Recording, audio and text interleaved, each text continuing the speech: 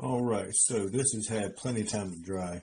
I've had it sitting off to the side while I've started on other projects while I was waiting for the cement fully cure. It's got some cracks that I was expecting because this is just Portland cement. It's not reinforced with any fibers in any way. And putting this large of a piece in here, I was expecting these corners to crack, and they did. I'm not worried about that because once I seal it in epoxy, it's not going to go anywhere. And also the cracks can sometimes give me the desired effect of it looking old and used. So what I'm going to start with is I'm going to take a dental type scraping tool, and I'm going to go around these edges here.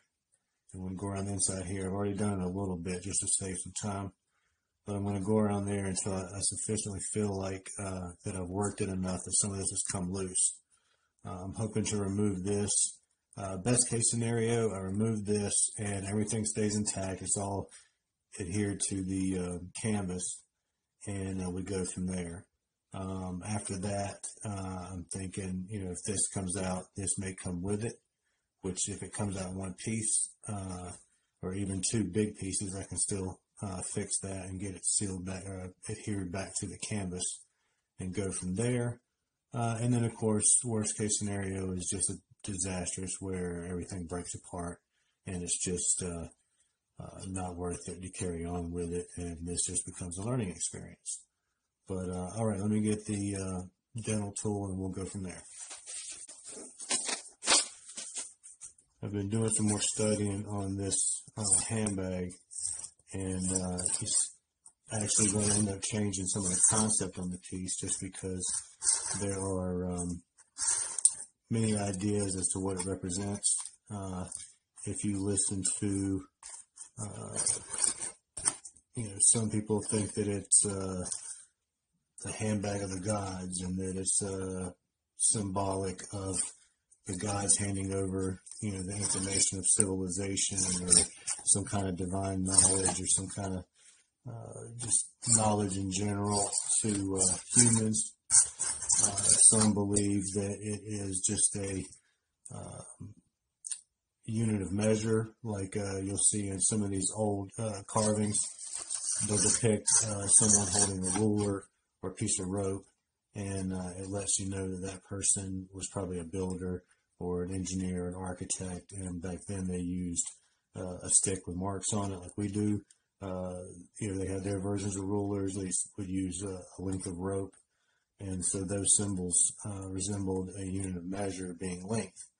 The concept is that this might have been a symbol of like for maybe 5 or 10 pounds or something, so therefore it was in carvings it was being depicted as a unit of weight, and that very well could be the case.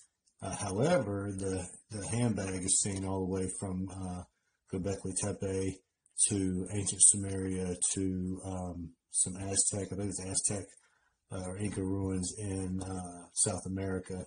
So if that is the case and it denoted a unit of weight, then there's still the question of it being a cross-cultural, global symbol, and so therefore that would mean that possibility of people traveling and trading further than we thought that they had.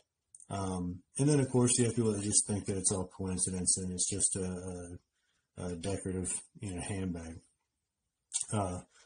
But that being said, and with all the stuff that we've got going on currently, and the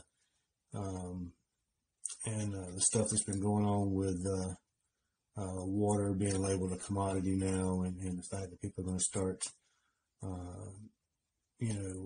dealing with water futures and stuff like that, this piece might take definitely take a different turn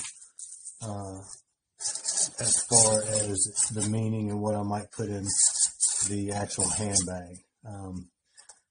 It's interesting because I had kind of a concept going into it, and then now after doing a little bit more research, the plan's fully changed. It'll still be similar in nature. The concept that that we've probably there might have been a trade-off for the type of knowledge we gained, as far as, you know, either how we treat each other or how we've treated the planet, you know, that kind of thing. So it's still going to definitely have be a symbolic in nature type piece, but we'll just have to see what that symbolism is going to be. And that's if I can get it out of here in one piece, or at least multiple workable pieces.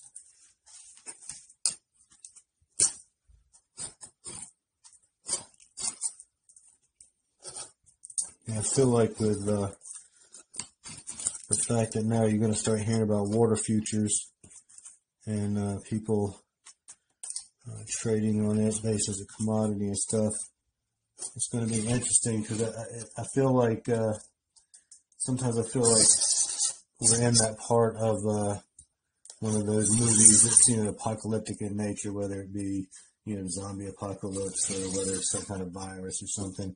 But this feels like that moment where people are traveling, stuff hasn't gotten bad yet, but there's the radio or the TV in the background that's telling something that's you know, an important message everybody should be paying attention to, but it's just kind of in the background. I feel like that's kind of how this whole thing with the water futures is, and people should really be questioning what that means and what that, you know, where we're headed with that, because you know, the next step will be whether or not they start wanting to, you know, and then it has happened in some places where they start charging you for rainwater coming off of your roof, or not letting you collect it. I know there was one country, and I'm not sure if there's any states here doing it, but people were getting in trouble for having those rainwater barrels on their gutters to use for their gardening.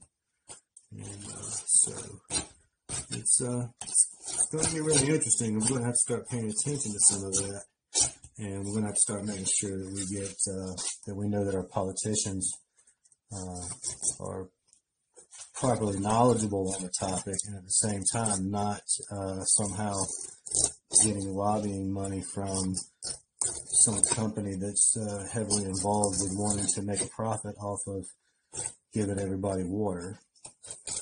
So it'll be interesting to see how that goes. And like I said, it hit the news and it just kind of faded into the background. It didn't come out hardly anywhere. At least I didn't hear much about it. And if they did cover it, they definitely didn't cover it in a way that informed anybody of what they should really be concerned about with that. It's loose.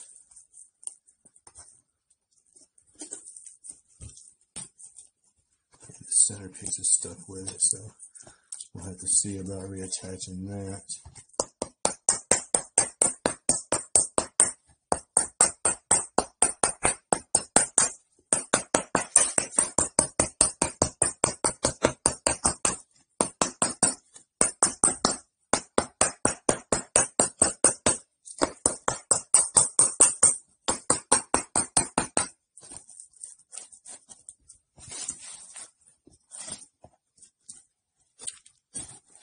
Oh, look at that. Better than I hoped. Way better than I had hoped.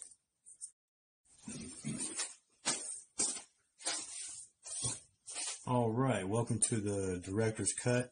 I forgot about removing these sidewalls. So let's get these side pieces off and make sure everything comes out in one piece. I was excited about this coming out nice and clean, and almost forgot about it. So let's get these off, and then you'll see it cut back to where I, wrap it up and say have a good night and all that.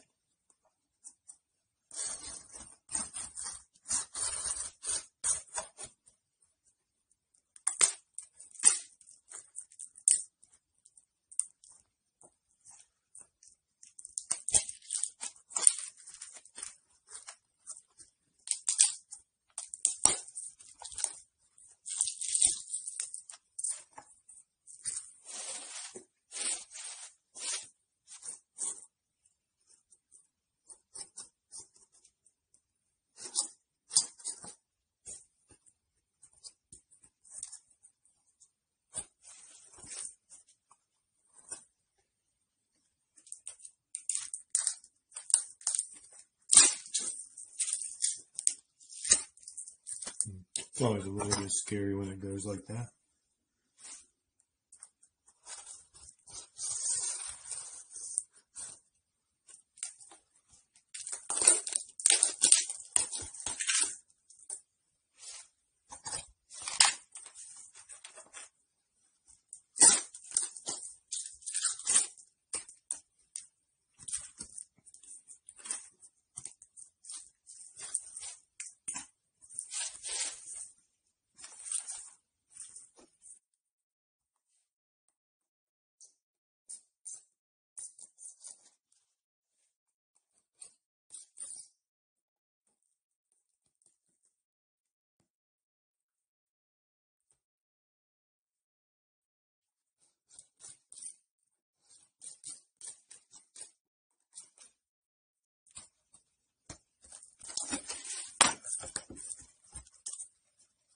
All right.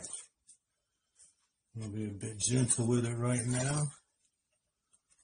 But there we go. Everything's looking good. All right. And there was much rejoicing.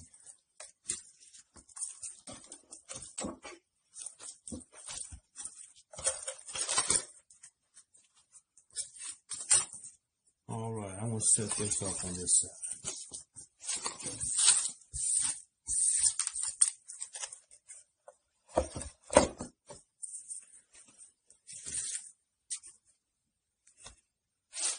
All right, there you have it. So the next step, like I said, will be getting this covered in some clear coat. And we'll see how that looks. Sometimes patterns it comes up with look really nice. But if not, then we'll go into seeing what other type of look we want to have and decide how we want to paint it, how we want to treat it. All right. We'll see you on the next one. Thank you much. Hey everybody, thanks for checking out my videos.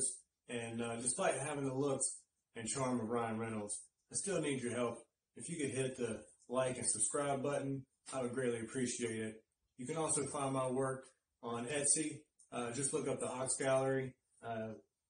Link will be right here.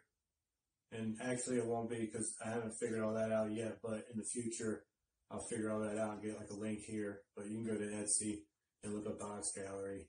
And eventually I'll have it all figured out. But the subscribe button should be right here. And hopefully it's not right on the face, which it probably is. But please subscribe, please like, and please be patient. And I'll have better videos coming soon as I figure all this out. Thank you much.